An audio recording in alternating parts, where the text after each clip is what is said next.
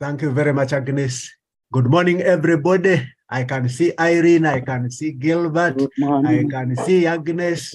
Thank you very much for tuning in, and I want to greet you all who have tuned in, who have logged in the matchless name of our Lord and Savior, Jesus Christ. Our topic is the Messiah, the everlasting light. Jesus, the everlasting light. Let us pray together. We thank you, Heavenly Father, for the gift of a new day. And we thank you for the gift of life, but also the opportunity that you grant us to be able to come before you. And we want to give you all the praise, and we want to give you all the glory. You alone are good. As we share together from your word, speak to us. And Father, help us to be open to receive from you. And let this word cause transformation in our lives, in our families, in your church, and in this nation. For we pray in Jesus' name. Amen.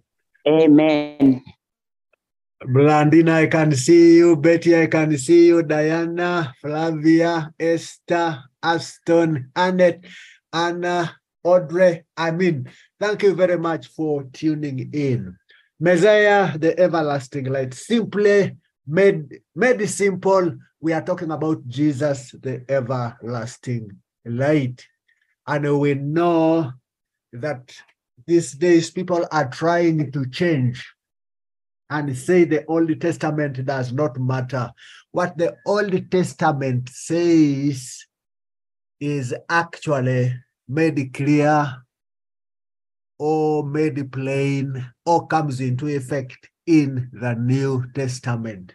And so we need both the Old Testament and the New Testament. There is teaching that is going on in town today that you need only the words of Jesus. You lay a very good foundation from the Old Testament, and it is very, very helpful. And that is why we say the Bible is one book. Actually, the original Bible, and if you get a revised standard version, you may find only chapters, but you may not find even that subdivision. Every book, it just runs through. It may not have so much division or subsections like other versions have put it. When we are talking about the Messiah, when we are talking about the everlasting light, now it is important that we get to understand when we are talking about Messiah. Messiah is simply a Hebrew word, and the original word was actually Mashiach. And Mashiach simply means the anointed one or the chosen one. That when we went astray, that when we missed the mark, Jesus had to choose one. God had to choose a one for all sacrifice. And that is how Jesus came into the scene. And so Messiah is from the original Hebrew word Mashiach, meaning the anointed one or the chosen one. While in Greek, it is Christos, which we then translate Christ. It is the same word as Messiah. It is the same word as the anointed one. It's the same word as the chosen one. Even when Jesus was the chosen one, we are told that Andrew in John chapter 1, verses 14, he said, we have found the Messiah. When Jesus came to the earth to live with us and be our Savior, and unfortunately, while Andrew and the rest of the disciples said, we have found the Messiah, they had not understood and internalized it fully. Now, it was even worse because the Jews were looking for God still to send a Messiah. Even when Jesus had come, there was a cross-section of the Jews who were still looking for God to send a Messiah, an anointed or a chosen one. And yet, Jesus was with them. Now, they had read the Old Testament prophets that promised that God would send a deliverer to save his people. Unfortunately, and if you read Isaiah 42 verse 1, Psalm 6, Isaiah 61 verses 1 to 3, Psalm 16, Psalm 22, But we can pick on Isaiah 61, verses 1 to 3, that the Spirit of the Lord God is upon me because the Lord has anointed. Now, in Isaiah already, there was a prophecy of what Jesus was going to do and what Jesus was going to be like in Isaiah 61, verses 1 to 3. And unfortunately, the Jews expected, when they read about the prophecies of how the Messiah would overcome God's enemies, they understood this to mean that he would deliver them from Roman masters. They knew it was going to be a political kingdom. And so they expected God to set up a kingdom on earth. They expected the Messiah to set up a kingdom on earth, and a kingdom in which they would be rulers and in which they would not be ruled. So they expected to take the lead. And so what happened? They overlooked the Messiah's spiritual role as a deliverer from sin. They overlooked the Messiah's spiritual role as a deliverer from Satan. And they did not understand that his kingdom was spiritual and not political. As a result, very few were prepared to accept Jesus as the promised Messiah. And so he didn't fit their ideas of what a Messiah would be. And so most of them ended up missing the mark. Some, however, saw beneath the surface and recognized Jesus as the long-awaited Messiah, God's anointed, as the chosen one. And why anointed, and why the Messiah, and why the chosen one? To save us from sin. It became their purpose to share this wonderful insight with others as he closed in his gospel. The Apostle John summarized the message he had been trying to get across. John chapter 20, verses 30 and 31. John summarized it and he said, truly, Jesus did many other things, signs in the presence of his disciples. I'm reading John 20, verse 30 and 31. John says in the gospel, and truly Jesus did many other signs in the presence of his disciples, which are not written in this book. But these are written that you may believe that Jesus is the Christ, the Son of God, and that believing you may have life in his name. That is how John chose to summarize it. John chapter 20, verses 30 and 31. That he did many things as a Messiah, and he did many things so that if you and I believe in him, we will have life in his name. And unfortunately, there are many people who have denied today. We have them even in our church. We have them even in our families. We have them even in our places of work.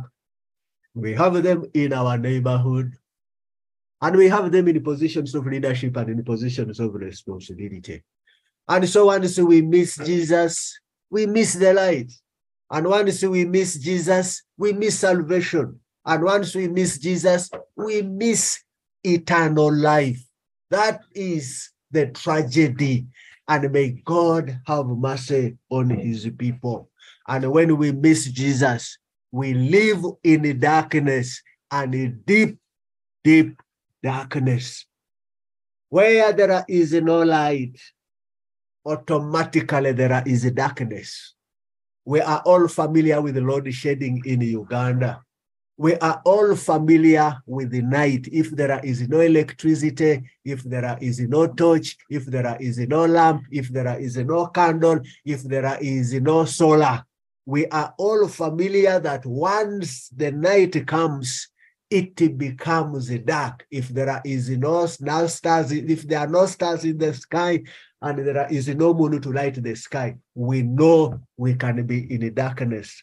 Just figure it out that it is night, the clouds have covered the sky, and sometimes you can't even see 1 meter ahead. And so what does the Bible say about darkness? Where there is no Jesus, there is no salvation. Where there is no Jesus, there is no forgiveness of sin. Where there is no Jesus, it is in darkness. What does the Bible say about darkness? Darkness is termed as evil. Darkness is termed as wickedness. Darkness is termed as gloom. Where there is no light, it is evil, it is wicked, and it is gloom. And so let me say two things from the Bible, that there can be spiritual darkness, and spiritual darkness is because of the original sin that Adam committed.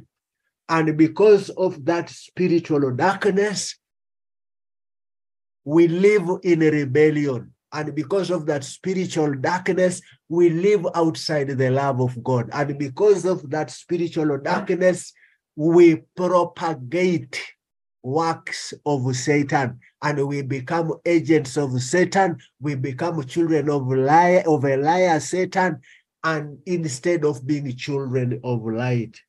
2, the Bible talks about a darkened heart in Ephesians chapter 4, verses 18 to 19. Ephesians 4, 18 to 19.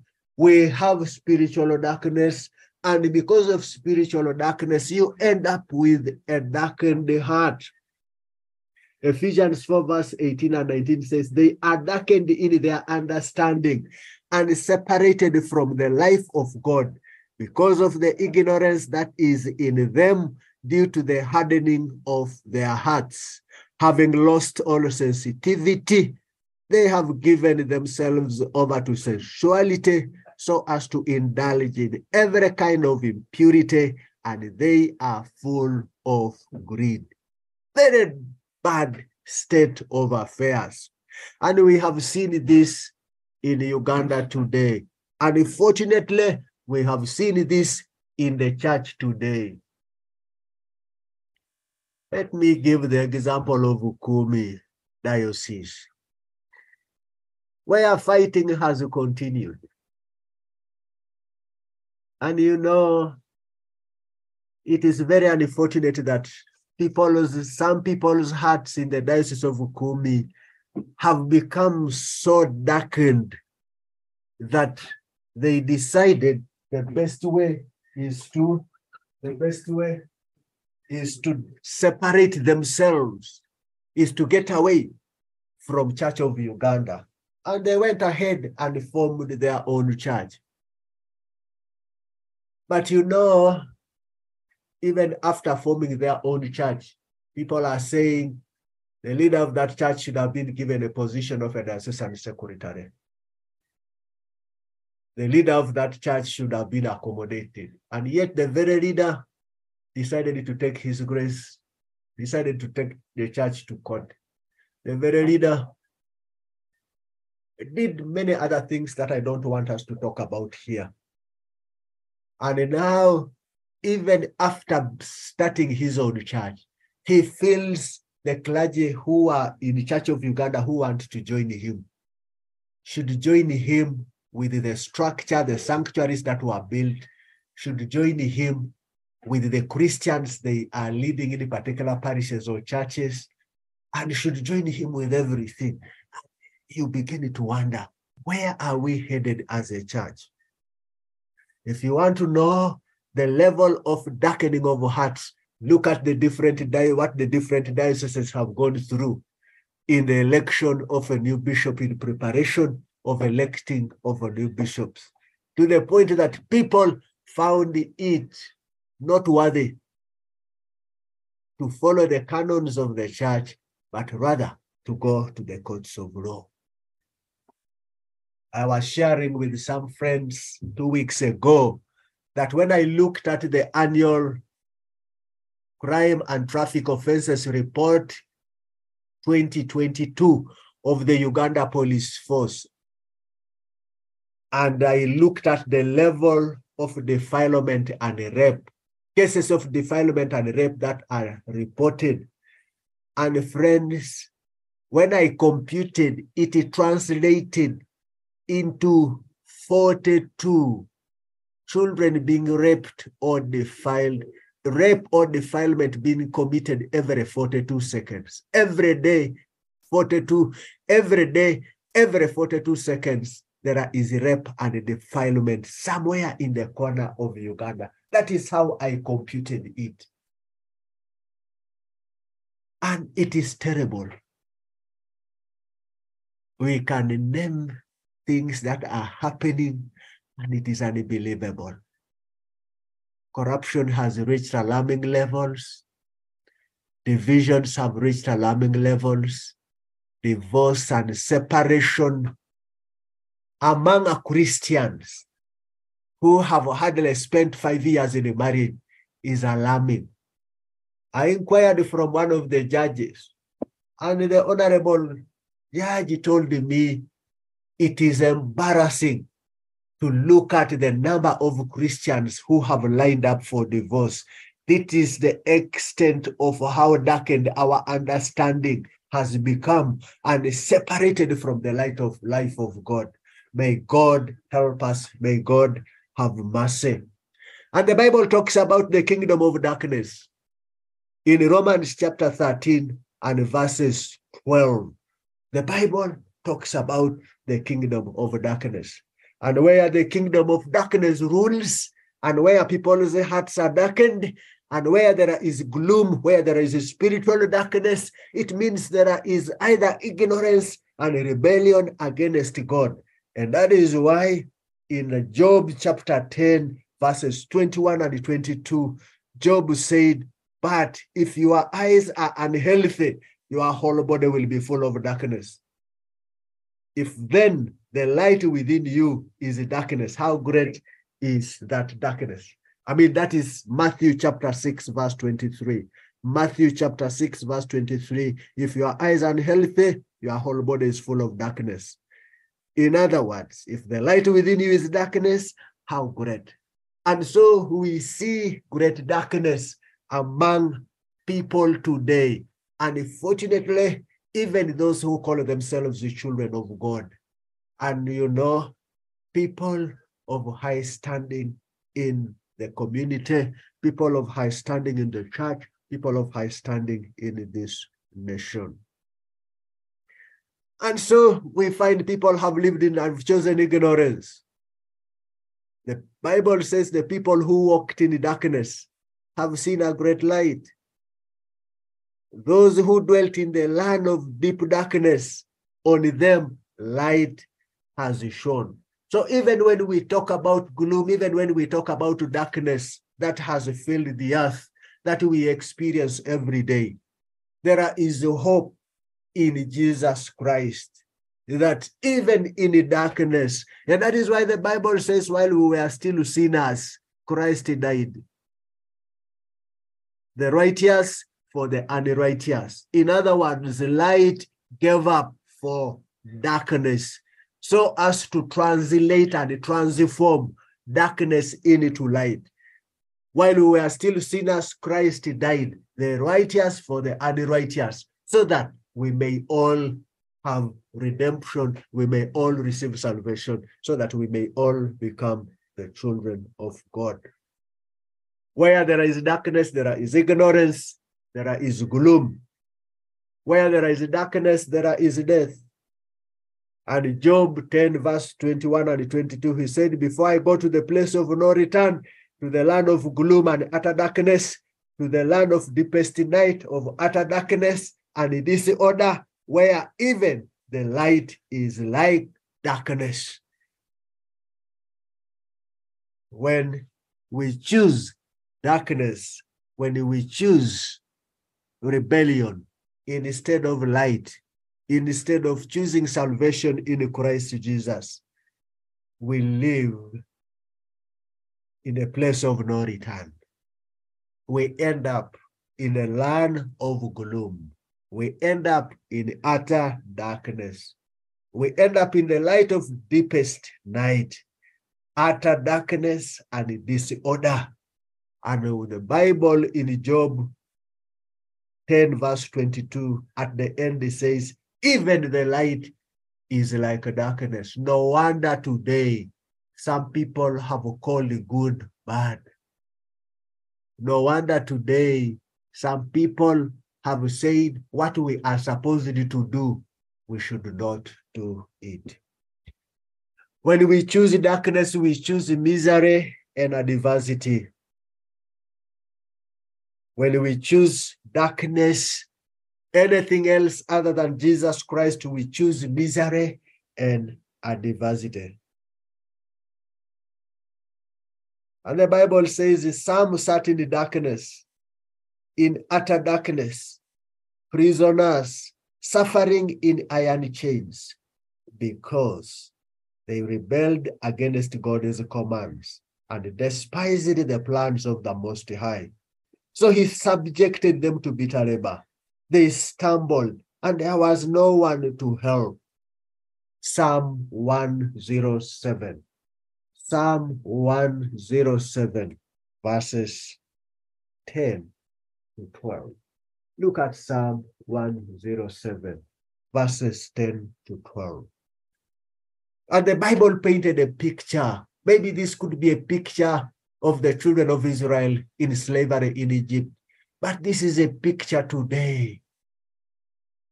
We have our own people, unfortunately, who have chosen slavery, who have chosen a life of misery by going to work in the Middle East. When they don't have any qualification, they have decided to go for these menial jobs. Psalm 107, verses 10 to 12. Some sat in the darkness, and we have people who have chosen to plan in the darkness, to live in the darkness, to hide in the darkness. And they don't know that they are prisoners. Some sat in the darkness, in utter darkness, prisoners suffering in iron chains, because they rebelled against God's commands and despised the plans of the Most High. What was the plan of the Most High? Salvation for those who lived in the darkness. Salvation for those who were engulfed by darkness. Salvation to clear darkness from a life. Salvation to clear darkness from a family. Salvation to clear darkness from marriage. Salvation to shed light in offices. Salvation to bring light, unity, and honor in the church of Jesus Christ. And so they despised the plans of the Most High God. And up to today, it is unfortunate that people still despise the salvation plan of the Most High. So he subjected them to bitter labor. They stumbled, and there was no one. That is Psalm 107, verse 12. And so there was no one to help. God offered it to us. And for those who denied it, they have missed the mark. The night is nearly over. The day is almost here. So let us put aside the deeds of darkness and put on the armor of light. Romans chapter 13, verses 12.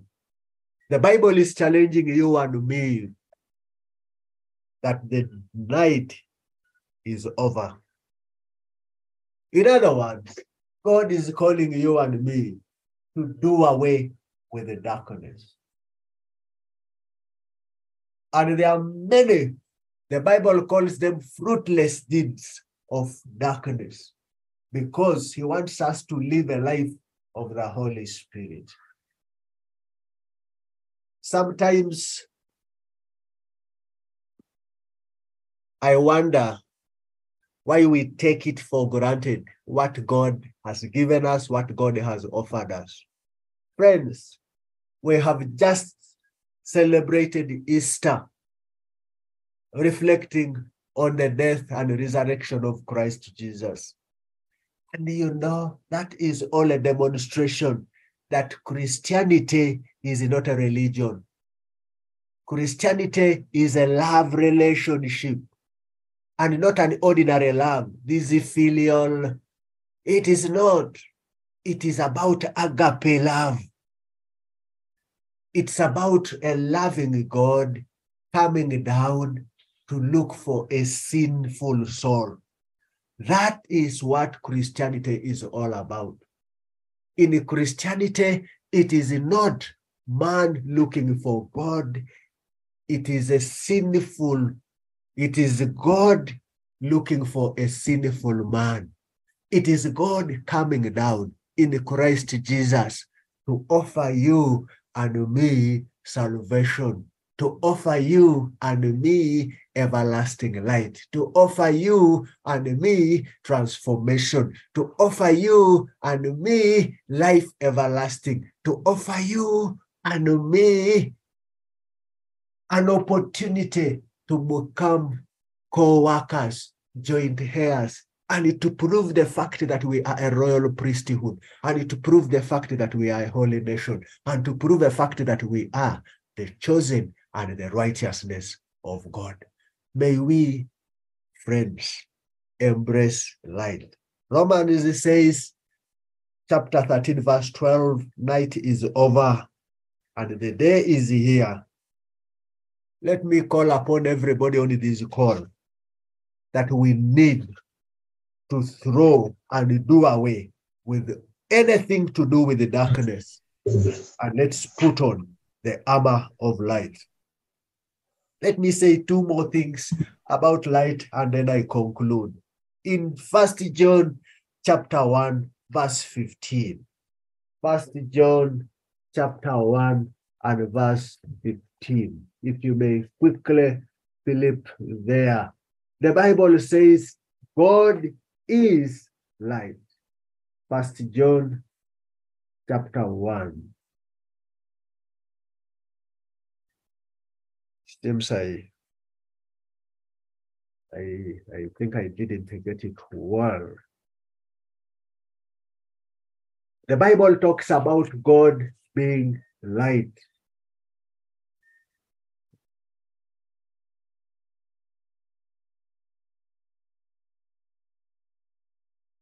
I think I didn't get it. But the Bible says God is light, and those who live in light do not live in the darkness.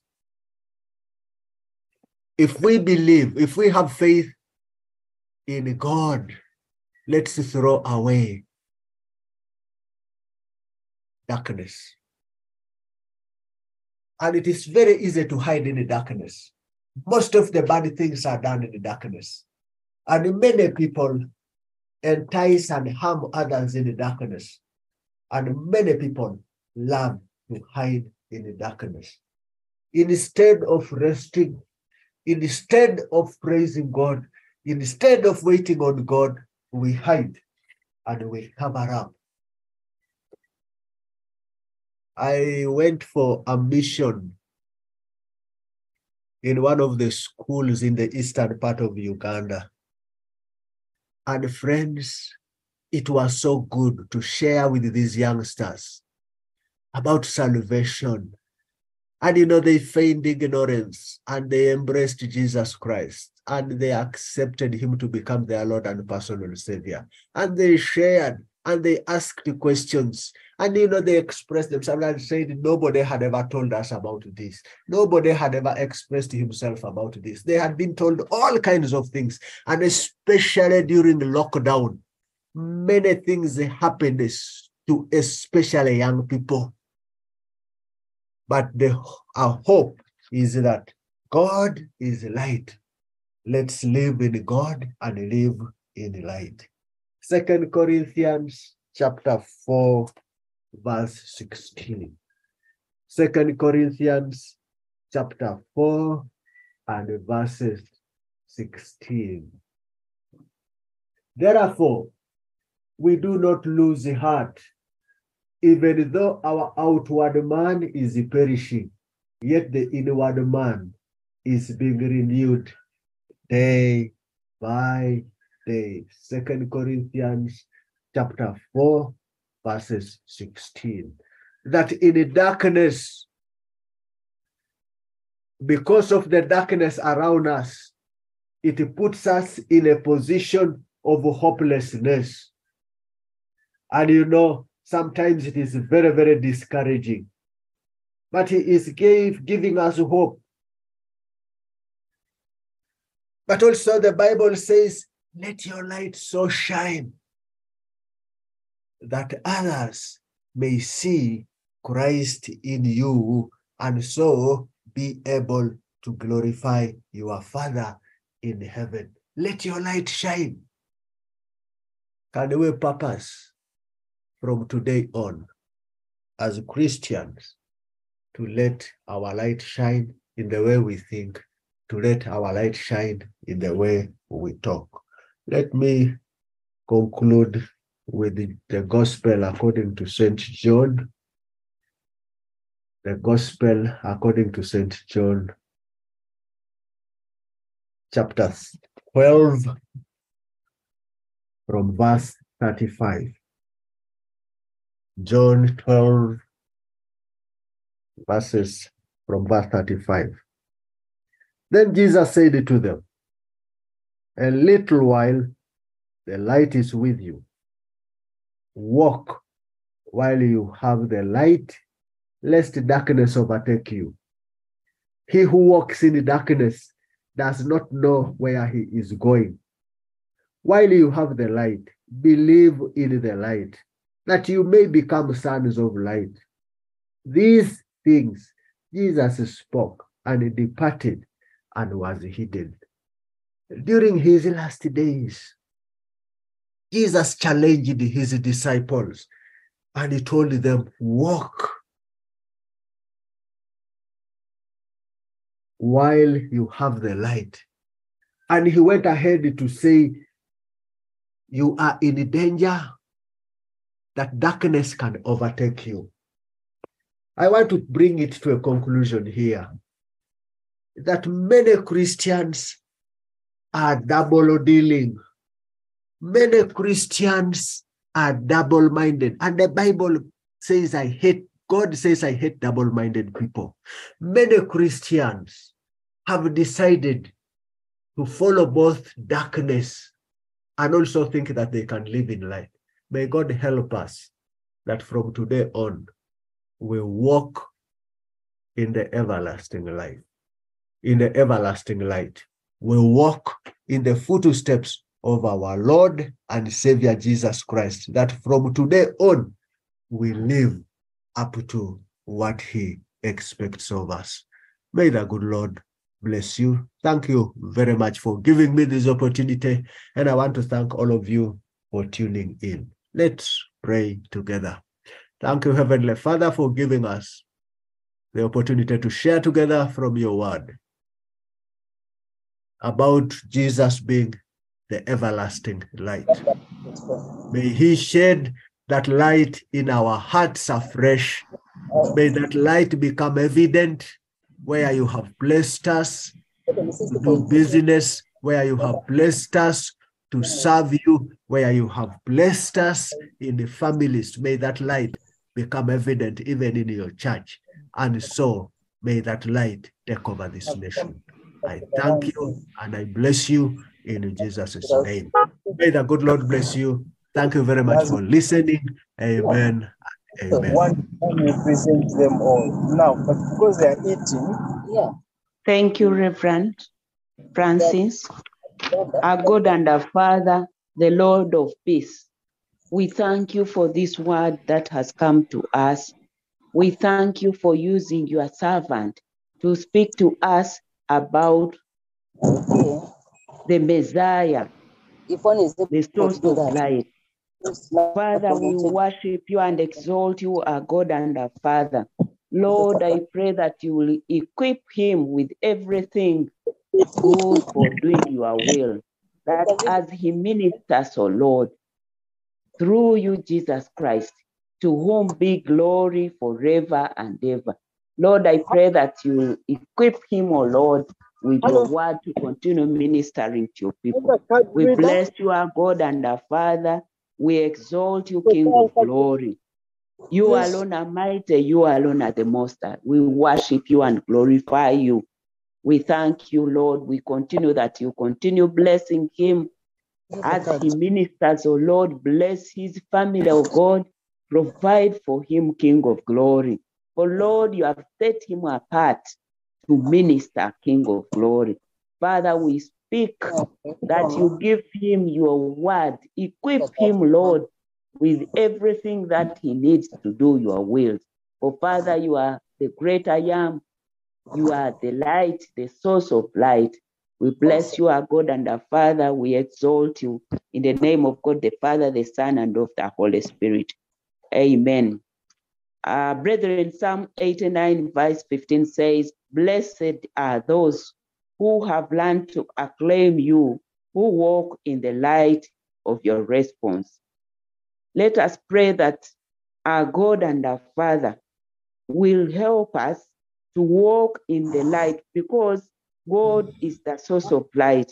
And we have learned that when we walk in darkness, we cannot see where we are going. Let us pray that darkness will not overtake us. Father, in the name of Jesus, you are the source of light. This morning we submit your Lordship and ask that you give us the grace not to allow darkness to overtake us, oh Lord.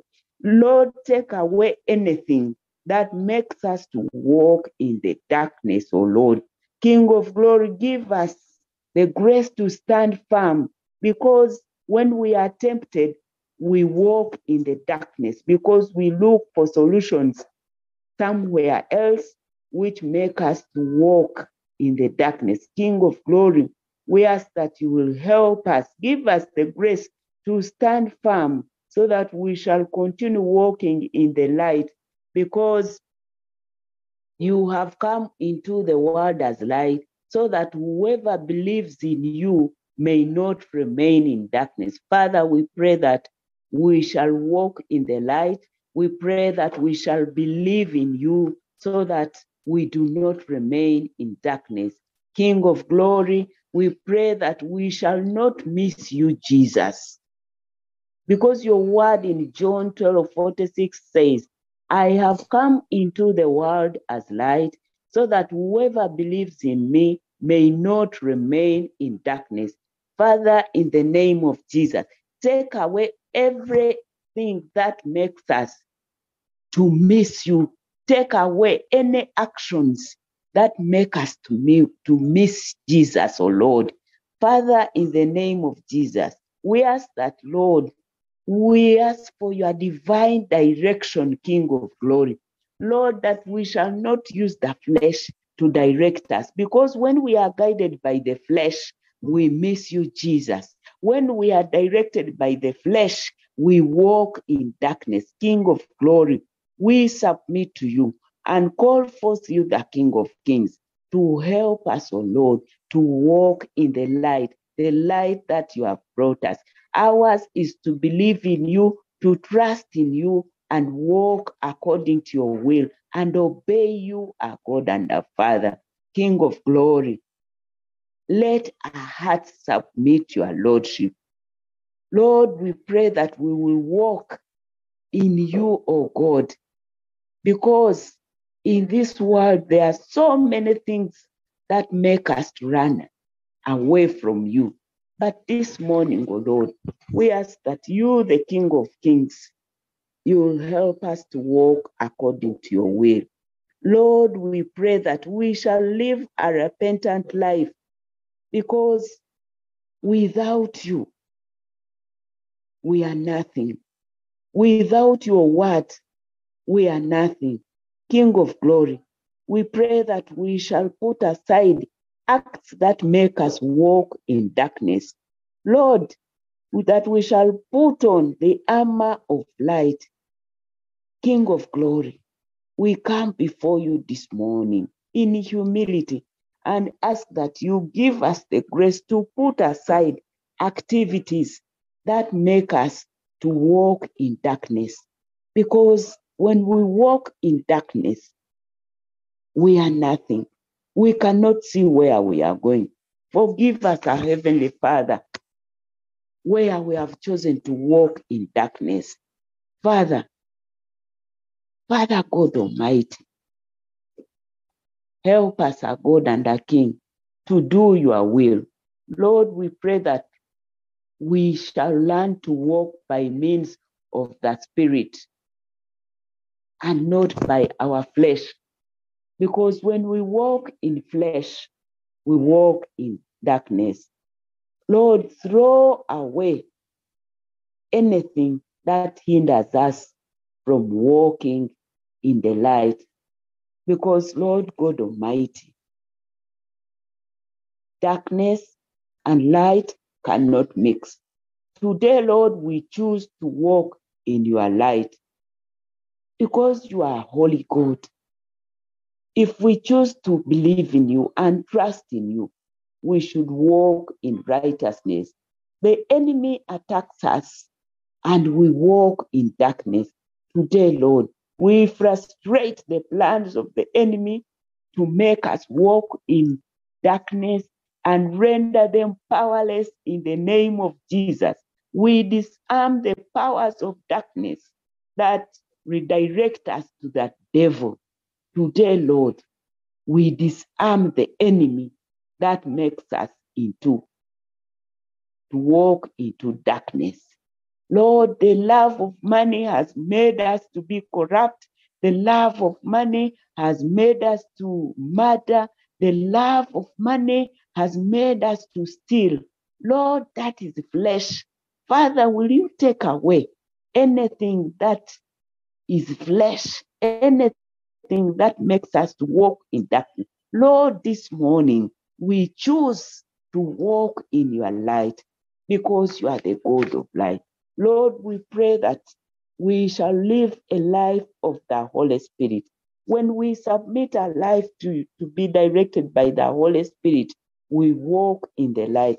King of glory, calm down, Lord, we need you. Calm down in our families, calm down in the church. Lord, your servant has shared an example of Kumi Diocese.